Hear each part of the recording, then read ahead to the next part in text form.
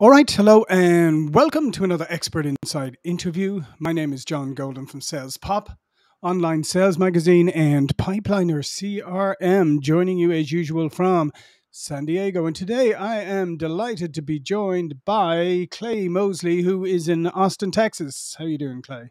Doing well. How are you? Yeah, great. And Clay is a father, speaker, entrepreneur, guest podcaster, marketing conversion expert, and science fiction nerd. And what we're going to talk about today, you're the CIO of, or CEO rather, of Dripify, an online marketing, training, coaching, and consulting platform based in Austin, Texas. And what we're going to talk about today is marketing from a 30,000 foot view. So let's get straight into it, Clay. You've obviously been in marketing for a long time now. You've got a lot hmm of experience. Maybe you just start off with how has how has marketing changed over the last number of years, and what has stayed the same and maybe become even more important than ever? Oh, yeah, that's a good question. So it's all relative, really, as far as like how many years you want to go back. I mean, obviously, if you go back to like 2005, 2004 ish, like that's when social media started coming on the uh, like in the world, right? But like Mhm. social media has been around for a while. I mean, we have new social platforms that pop up, like TikTok, for example. TikTok's still new. Um, but if you think like if you just want to go all the way back to like Mad Men times, like honestly, like the 1950s, it goes from like billboards, magazines, and it's like television, radio. Then when you hit the tech boom, right, late 90s, early 2000s, that's when Google was first kind of came on as really popular. And then fast forward to 2005, that's social media, and then 2000. I think like 14, 15 is when live streaming kind of started to come into Mhm. play. I don't know if you remember Meerkat, I think was the first live Yep. streaming Oh yeah. platform. Hmm. Yeah, along with Periscope, and I think Twitter bought Periscope. Yeah. Periscope. Yeah. Yeah. Yeah. Yeah, and then now we're getting into like the whole web 3.0, like the metaverse and Hmm. virtual reality, like crypto, NFTs, like that kind of stuff. And so it's all like it's always evolving, right? But like to kind of go to your question of like what stayed the same at least from a marketing perspective is how to get someone's attention, right? Hmm. I know the attention span is like shorter and shorter and shorter and shorter, but like what gets somebody's attention, in my mind, it all comes down to one word, and it's emotion. So Hmm. it's like, how do you capture the emotion of the user or the person you're trying to get the attention of, right? So it all Hmm. comes down to like headline, can you capture the emotion?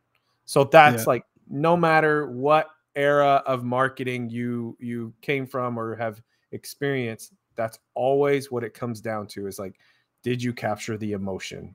Mhm. So that's what stays the same. I think that will never change. Yeah, and I think as part of that is, the experience that we've been through lately. I think has heightened our emotional and maybe our emotional antennas are more up than they have been maybe had been pre-pandemic.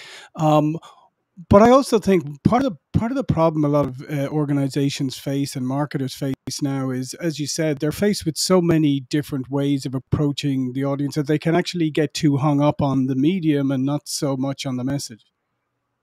Yeah, that's absolutely true. I mean, but what's so funny is like the message can be the same, but you got to reformat it, right? Mm. You got to reformat it. You got to repackage it according to what platform you're on. So you could say the same message on YouTube, for example, over a long form video that's like 12 minutes long, versus like you shorten that down to a minute and put it on TikTok and make it more creative and artistic. Same message, but it's packaged quite differently. Mhm. Yeah. So part of the issue is obviously, and you obviously deal with this on a daily basis, is helping people understand which platforms really suit them, where they should be, where their buyer is, their target customer, are they in the same places that they were 2 years ago? Have they moved? Are they more, dispersed? I mean, that I think is quite the challenge. It is very challenging. So I would, this is a debatable thing, but I Hmm. would say they are on all the platforms, generally speaking. So what I mean by that is I think there are certain times where they're on Facebook, certain times where they're reading a blog, certain times when they're on YouTube, TikTok. Like, I think if you take me, just for example, me as an individual person, like I get on all the platforms as a Hmm. consumer, not as a marketer, but as a consumer, I get on all of them. What changes is the psychology of why I'm on that platform. Mm, So if I'm on Facebook, I'm keeping up with my friends and family. That's what I'm right. doing. When I'm on Twitter, I'm reading the news. When I'm on YouTube, I'm learning how to do something. When I'm reading a blog, it might be a more in-depth article. Maybe it's more research minded. When I'm on TikTok, I'm endlessly wasting time in a mind game, right? Right. So like I'm the same person, Hmm. but and I get on all the platforms. It's just like, why am I on there? That's the difference. Yeah, and I think that's I think that's a very very good point. But also I think the other challenge marketers face today is that there are so many different generations. I mean, even in the workplace now, somebody told me there was five. I don't know how you get to five, but they swore by that. Hmm. But the problem is that generationally we consume things differently sometimes, or messages need to be presented differently to different audiences, so I think things have become a little bit more complex from that point of view. Yeah, I mean, this all really depends on what business you're in. Sure. It's in what industry, of course, but yeah, I'd say there's absolutely some truth to that. Like like TikTok, for example, like that's super young. However, what I will say is like the age of we'll just talk about social media because like that's Hmm. where a lot of the messages go. Um, the aging of social media platforms happens in an exponential way compared to the aging of a human being, right? Right. So like Facebook itself, I don't know, I don't remember the exact year Facebook was, kind of was born. Also, it depends on whether you count like them at just at Harvard Right. versus to the world. So it's roughly 2004, 2005. So they're roughly what 17, is that right? 17 years old, Yeah. 16 years old, something like that. But like when it first came out, it was only for college students. But if you take those college students, I was one of those, right? I graduated in '05 with at college. So if you take me, Facebook's, let's just say 15 years old. Um, that would make me, if I age the exact same rate as a social platform, that would make me 32. I'm not 32. I'm Hmm. slightly older. However, if you take the average age of who's on Facebook right now, it's much much older, like Yeah, yeah, it's like 50s. 85, I think. Yeah, I see 80 something year olds on there. So like that's what's like difficult with marketing is you go and choose, you try to be on something, the newest platform right now, like right now it's TikTok. I don't even know the average age of TikTok, but it's like super young. Hmm. But like in 3 years, that's the average user is going to be like 40. You know what I mean? And so like, it's just like that's why this is what I always tell people. This is what I always tell my clients. I'm like, because they don't want to get on the newest thing because Hmm. they're like, well, it might be like not relevant in three Right. years, right? But I'm like, but it's relevant right now, you know. So let's capitalize on it. Yeah. Yeah, there's some truth to what you said. Like you got to change up the message, and this all comes back to like repackaging your message. Hmm. Because like an older person, when I say older, I mean like 60 or above, right? Um, or 65 and above, I really like the way they consume content is going to be so much different than like a 22-year-old, you know, even versus a 40-year-old. It's like 22-year-olds, they want to see things like that are super short form videos, you know, like 10 seconds, 15 seconds. 40-year-olds might consume content. I think like people that are 40s ish, I still think they like to consume photos, you know, because like that's when, you know, when Instagram was born, it was a 100% photo app, and that's what we're used to, you know. But like it's going to be quite different across ages, you know. But you can still get the same message across. You just got to repackage it. So, when talking about messaging, how has have you seen evolution in messaging? Because you did mention earlier about the attention span thing. What's it? Our attention span is less than a goldfish now. I don't know how they measured. I don't quite know how do you do an IQ test. Who in the hell knows how? Yeah. How do you know that? Exactly.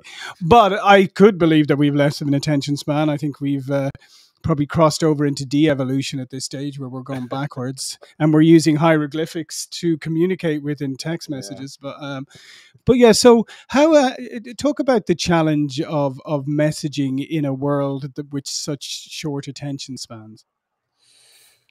Yeah. You know, one thing that changes is the fact that it's just lots and lots of video content. Like that's just, you know, think about that. Like 20 years ago, the only video content that we could consume was on TV or in a movie theater.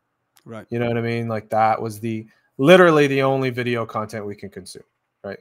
I mean, you could do it on a computer, but I'm going to count that like it's on a screen, right? On a monitor. It's not like a device on our phone. So that's the challenging part, right? That's how it's evolved. That's why you see all these companies like they're now focusing on video only. Everything's going video only, like centric. So that's the difference. And then even with video, just take the video category. Even that by itself has evolved. It's evolved in the fact that now it's getting shorter and shorter and shorter and shorter, like the time durations as far as how short it needs to be in order to keep people's attention, you know.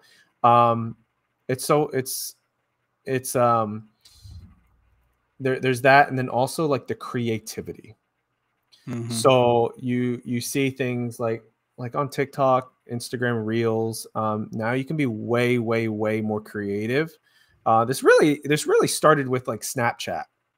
Yeah. Snapchat, you can like draw on it. You can insert, you know, GIFs or GIFs, whatever type of person you are, how you pronounce that.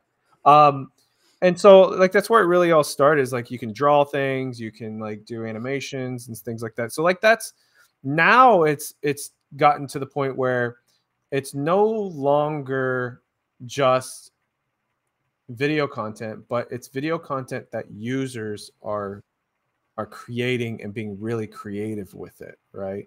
You can make it your own unique thing. You can even take somebody else's video and on top of that do your own creative thing.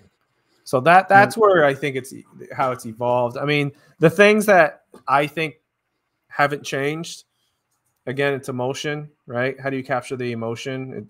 Like that's the ultimate goal. Now, how you capture the emotion has changed, but that the goal has not changed, right? Emotion.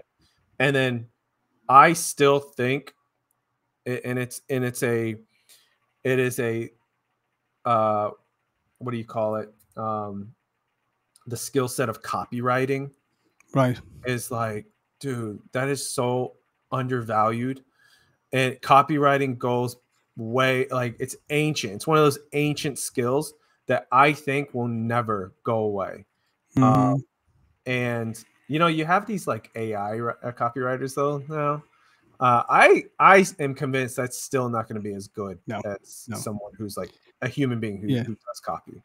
Yeah, no, I would agree with you, and I think somebody who is never tried to, never been given something where you have to get down to like one sentence or something, and you have all of these ideas and you have to go through that whole iterative process of paring down and paring, don't realize quite how difficult that is. And as you said, it's becoming more of a premium skill given the short form content.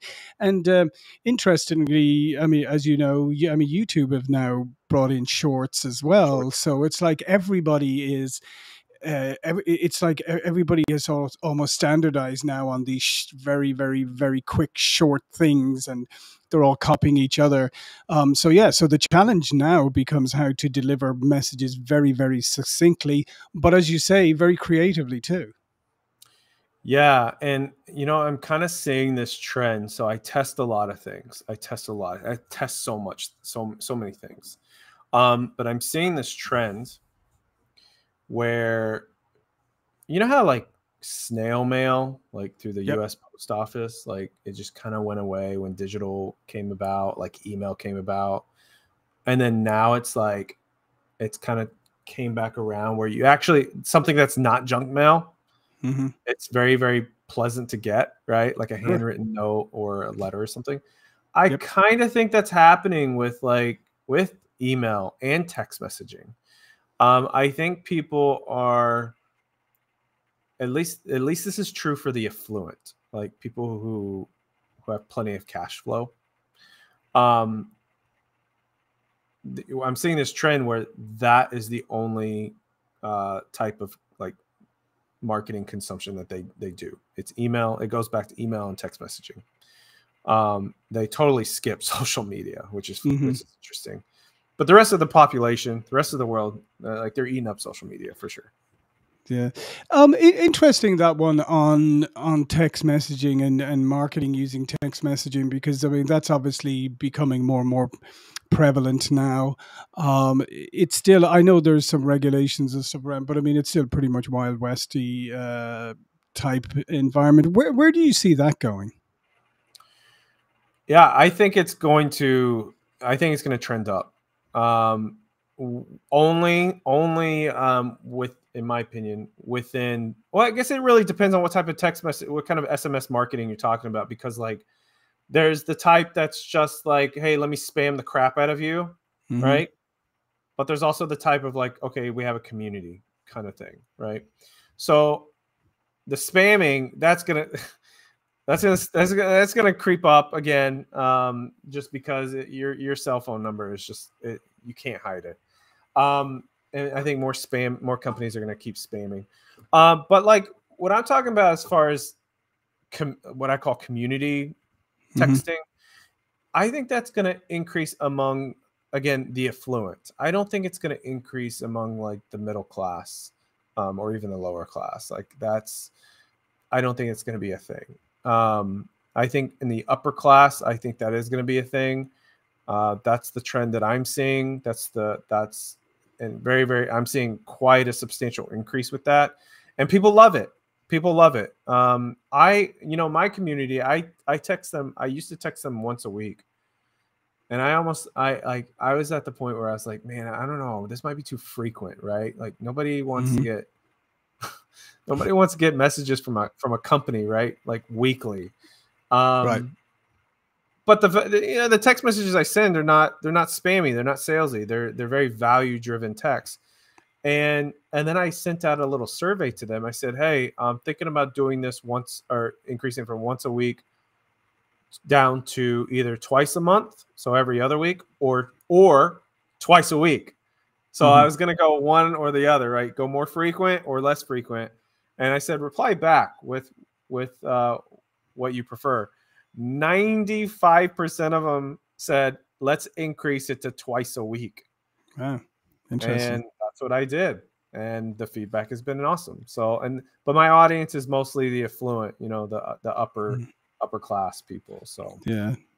But it's another good reminder of, I guess, the power of finding a community and being able to develop and nurture communities. And it is one of the hardest things to do. I mean, there's lots of people try to develop communities, and they start off with a bang and then fade very quickly. But Yeah, I think that's not something that's going to go away in terms of the importance of trying to develop communities. that will never go away. In fact, I think people are going to be more desperate for community, especially now. You know, Hmm. post. I call it post pandemic. Yeah. Um, some people will say we're still in it, but we're So, it yeah. depends Some on the people will media. always be in it. Yeah, that's true. I think people are kind of tired of being locked down. But the issue with COVID happening is that all these companies and all these businesses realize that they can do business virtually. They Hmm. don't need a campus. They don't need a brick and mortar office or whatever. And they're that's what they've stayed there, even though they can go back. They can go back to the way it was and say, "Hey, everybody, come on, let's go back into the office." Um, but they haven't. They realize that they don't they can still operate business without all the real estate costs. And so I think people in general, and just the general public as consumers, because they're tired of the lockdown and whatnot, I think they're just like they're itching for community. And so I think it's going to be easier and more difficult to create community at the same time. I think it's going to be easier because they are itching for community. I think it is going to be more difficult because more people are going to try to create community, which means you got more competition.